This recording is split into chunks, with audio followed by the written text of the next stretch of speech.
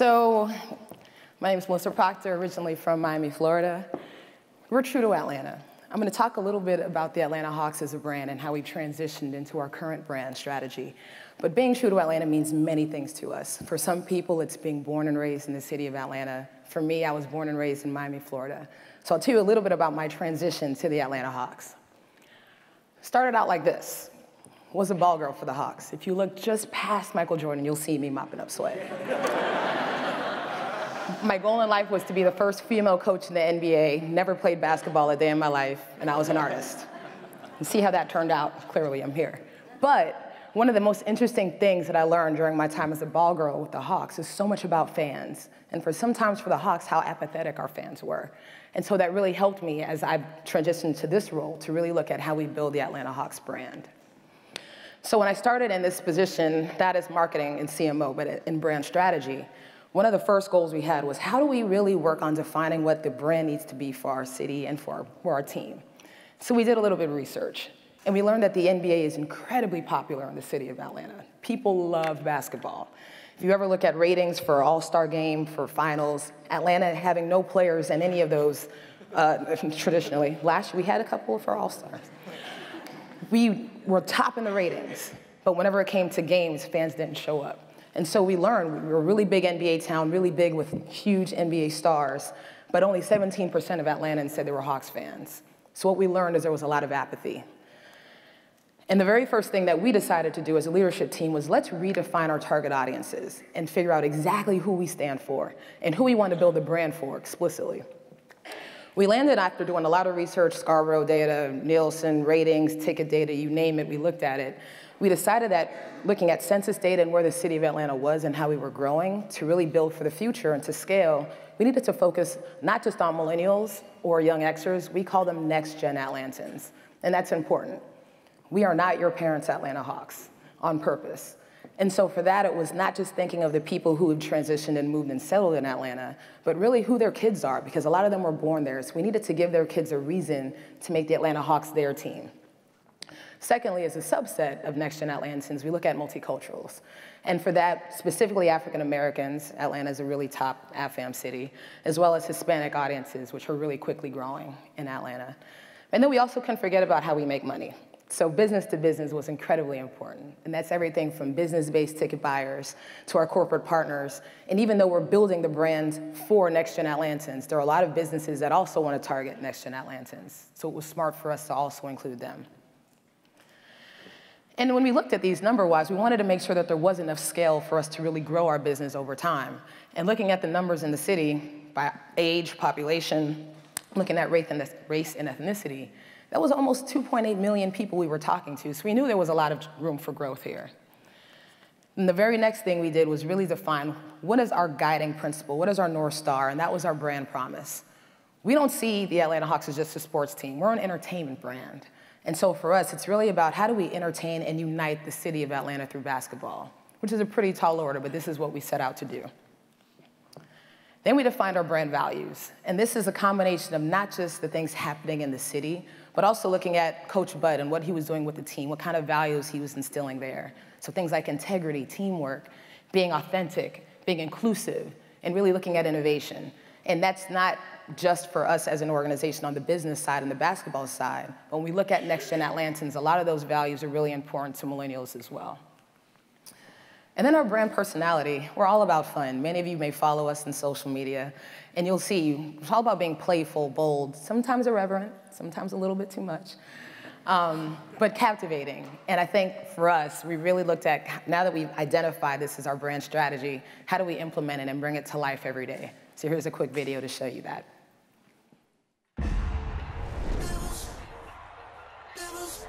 Let me show you what hot is. We are the Atlanta Hawks basketball club. The way we dress is different. Swagger, you know. That's I did not see this coming. Where we play is different. We have leadership who's different. T.I.'s gonna be there. Stevie K's gonna be there. Be there! That was a nice touch. You like that? And the way we speak to our fans is very different. One NBA team has taken matchmaking to a whole different level. Tinder users packed a love lounge. We see this as the digital version of bringing people together. It started trending on Twitter. Ashley Madison wants you to cheat with the Atlanta Hawks. This is a sexy-looking hawk right there. It really was. That's a pretty smart commercial by the Atlanta Hawks. The Atlanta Hawks are definitely thinking outside the box. Who's working in their marketing department? Like 25-year-olds? We are true to the city that is true to us. The Atlanta Hawks has shown what you can do when you pull together. It's your Atlanta! Keep on climbing I look at this team right now, and I totally underestimate them. True to Atlanta.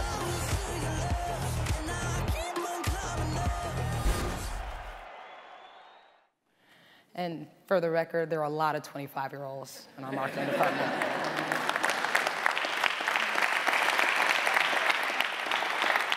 And so in really defining what that was, for our organization, we need to kind of help focus and say, what are the things we really wanted to build on? And so we created the 5 Bs of our business. The very first one is be bold in how we do business. A lot of the ideas you saw in that video were pretty bold ideas for our organization who hadn't previously done a lot of things like that. Next is be focused on our target audience. It's really easy to decide that if things don't really go the way you want, to just kind of open it up and be all things to all people, which initially we had tried to do. And so really being focused on next-gen Atlantans and know that's our target, and everything we did needed to repeatedly beat the drum to speak to them was really important. Next up is building bridges through basketball. You saw a little bit of the court unveils, and I'll talk a little bit more about that in a second. But really looking at how we're building bridges to our community. And when I first started at the Hawks, I asked anyone what the Atlanta Hawks Foundation stood for. No one could answer the question, or everyone had a different answer. And we really decided early on that it was important for us to land the plane and say, you know what, no one can out-basketball a basketball team. And so if we really decided to build bridges to our community, but focusing on basketball to do that, that we would really be able to have a strong platform to stand on. Next, believing in our brand and living it every day. Everyone in the office understanding this entire presentation and everything that I shared with you earlier so that they can speak about it, and we were all kind of singing from the same songbook. And the last is building a culture of inclusion, diversity, and Southern hospitality. So be bold in how we dress. And knowing that we were talking to next-gen Atlantans, our initial goal in designing our uniforms was specifically so that we were the coolest team that a kid would want to pick if they were playing NBA 2K. Traditionally, that's not how jerseys are designed, but for us, that was exactly it. And how we can weave a little bit of our history and our story into that. And so you saw the feather patterns, and we've had a lot of people say, my kid loves the Hawks, playing on NBA 2K, which is amazing for us. And then also bringing back that Volt color, which was actually from the days of Pistol Pete in the 70s. It was a really interesting story because we learned so much about how that team in the 70s abandoned the red color that every other Hawks team had and went with blue and Volt because they wanted to stand out and show that they were different and just coming to Atlanta. So we revisited that because that was exactly the kind of energy that we wanted to inject into our brand. And in having that Volt color, we're the only team in the NBA that does. So in addition to being bold in how we dress, it was also about being bold in how we do our promotions.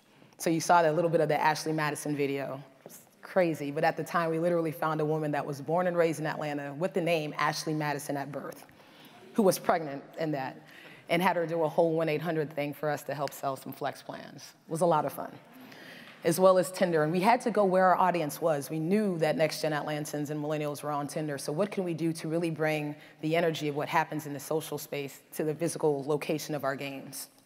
And really thinking through how we can elevate that for next season. Another thing that we tend to be really bold in is digital. So traditionally, we have a schedule release. It looks like this. We're in New York. I figured I'd pick on the Knicks. It's how schedules are released. It's how they look. You want to know what games are coming up, where you want to buy tickets to. This is how we released our schedule this year. We know our audience. There was also a key to go with this, so you can figure out which emoji represents which team.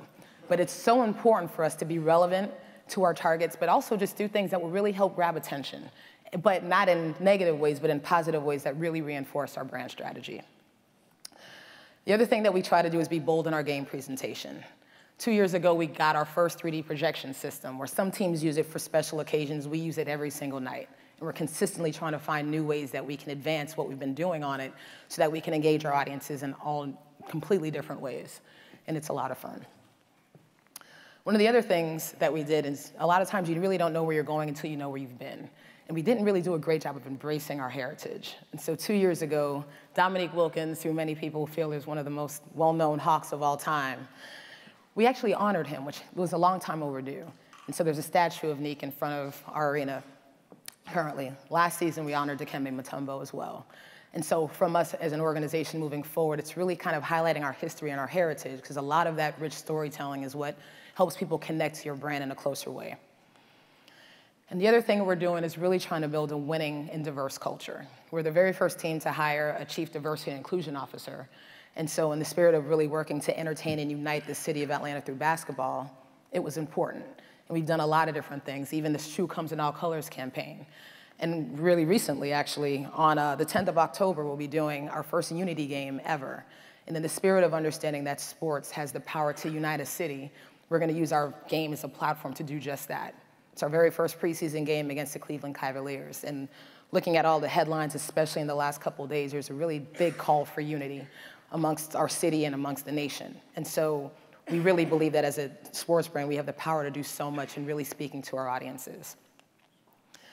And next up, building bridges through basketball. Next-gen Atlantans want to be a part of a brand and want to follow brands that are doing good for the community and the world. And for us, a really big part of that is refurbishing courts. And we do it all over the city, and not just in places where people would expect us to or where we would sell more tickets, but it's really in places where kids may not have access to great courts to play it. And we've even heard some really early stats that some of the places where we put these courts, crime has actually gone down, which is exciting for us. So we know that we're really making a mark in the community in ways that people know that the Atlanta Hawks are here and doing good things. And so with that, when I first started in this role, we created this slide, which is weird. It was like 2 years ago. And we said, how do we show our business plan in a visual way that really helps people understand, what our path is moving forward? And we needed to really show our commitment to the community. And as you can see, that's our reach and foundation. Once we can really show the community that we're here and build that fan passion, then media and social engagement will come from that. Then television ratings will come from that. And once we have that foundation set, now we have the eyeballs to help us get the financial fuel, which would come from everything that happens in arena, ticketing, food and beverage, sponsorships, and media rights. But then ultimately, if we really want to become a winning organization, we have to have the goals of getting top talent. Top talent will not come if you don't have premier facilities. And so for us, practice facility is the norm around the league, and we didn't have that. And so we really needed to find ways to kind of build this pyramid from the bottom up to get to where ultimately we wanted to be, which is a winning organization. And that was internally from a business standpoint, but also on the basketball side. So you see on-court success really matters to help us get there. And how have we done against that? Here's our score sheet. By the numbers, we're up. We were doing so well.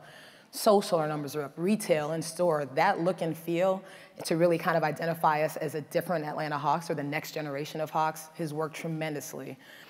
And then from an attendance standpoint and even membership, people are really gravitating towards the team and the brand. And so it really shows us that our strategy is working. And in addition to that, we're really proud of the fact we just broke ground with Emory on a practice facility.